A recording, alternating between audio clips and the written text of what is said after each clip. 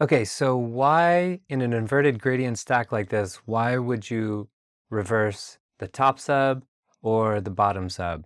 Does it really matter? That's what we're going to talk about in today's video. So I am recovering from COVID, so I hope my voice sounds okay. It feels a little bit weak and scratchy, but I wanted to go ahead and do this video anyway. Yeah, so I set up this array for the show. And then someone asked me, hey, why do you do it like this? Is there a reason? And yes, there is a reason. And the short answer, I'll just tell you now, is that I'm trying to get a cancel to go this way. So the shortcut to figuring out which one to reverse, there's various different reasons why you might design a subwoofer array the way you want it. But one of the characteristics you can look at is, where do I want to put the cancel? Where do I want to put the sum?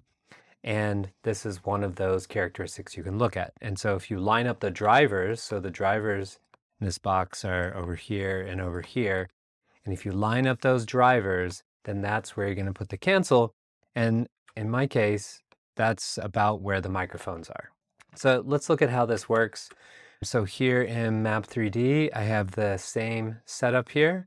And if I rotate this around a bit, you can see I have the top sub reversed. So if I zoom back out now, and let's go back to a perfect left-hand view, and I hit predict at 63 Hertz, we should expect to see a cancel that is in the direction of those drivers. And that's what we get, right? So the drivers are lined up like this, right? And we get a cancel in that direction. Here's that cancel. And then we get a sum in this direction. By the way, if you don't know anything about two-element gradient arrays, I have an introductory video where I walk you through it step by step, and I'll link to that below this video. So this is just another flavor of a gradient array. Oftentimes you use it when you don't have enough real estate to do the inline version of the gradient array. Okay, so this is when you have the top one reversed. And now let's look at when you have the bottom one reversed. Think about what you expect to see. Now the drivers have been rotated 180 degrees, right? Sorry, other direction. Oh, no, that was correct. So they're aligned like this, and we expect to see a cancel down that way.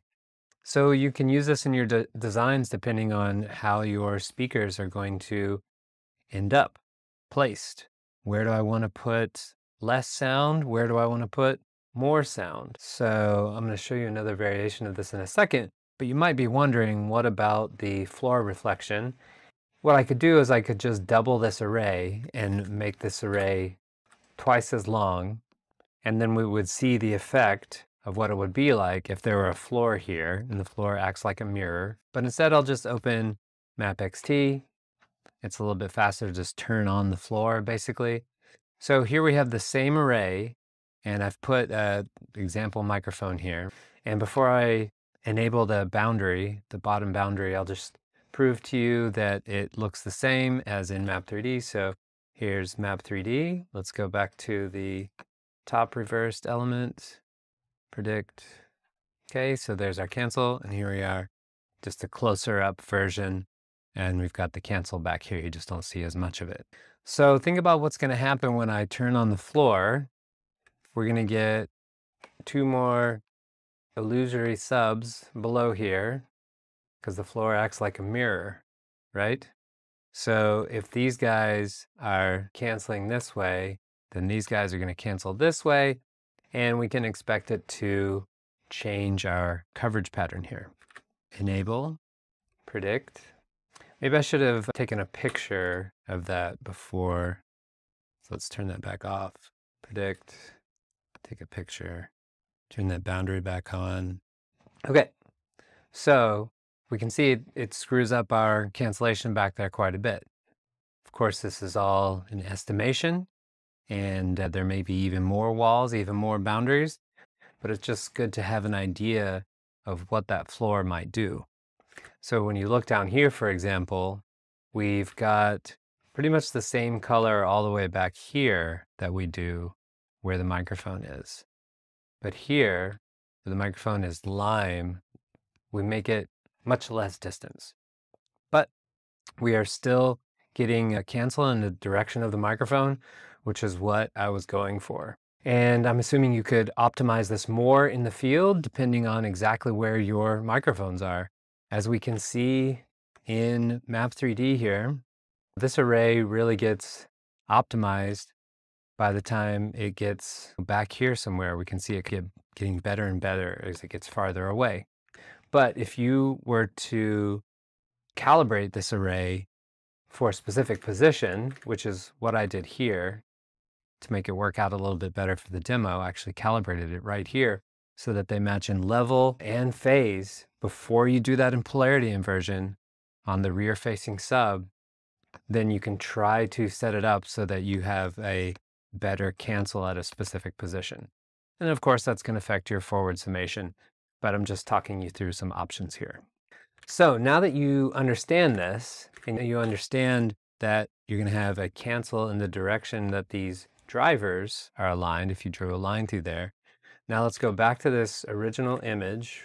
And so now you understand a little bit better why I was thinking, hey, I'll set up a cancel in this direction and hopefully get less low frequency energy onto all these microphones here. So now take a look at this. So this was in the same week in the same city. I didn't do the design for this system. I just helped out. I was just the stagehand. And I didn't even talk to the person who installed it, but you can imagine already what they're thinking.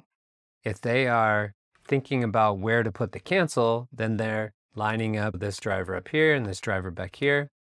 And so they're trying to get that cancel to go towards the stage. And so you can even imagine, if we go back to Map 3D here, that you might set this up this way. So this is what's happening in that image, is that the stage is over here. And so he's got his two arrays to the side, trying to get sound out this way and less sound on the stage here.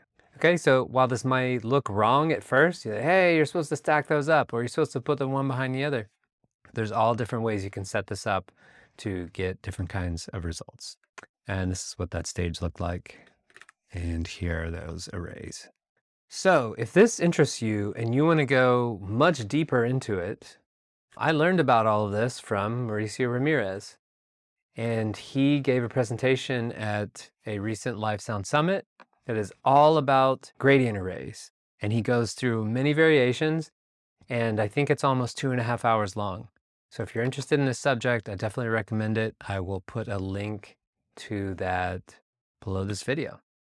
All right, I hope this was helpful for you, and let me know what questions came up for you.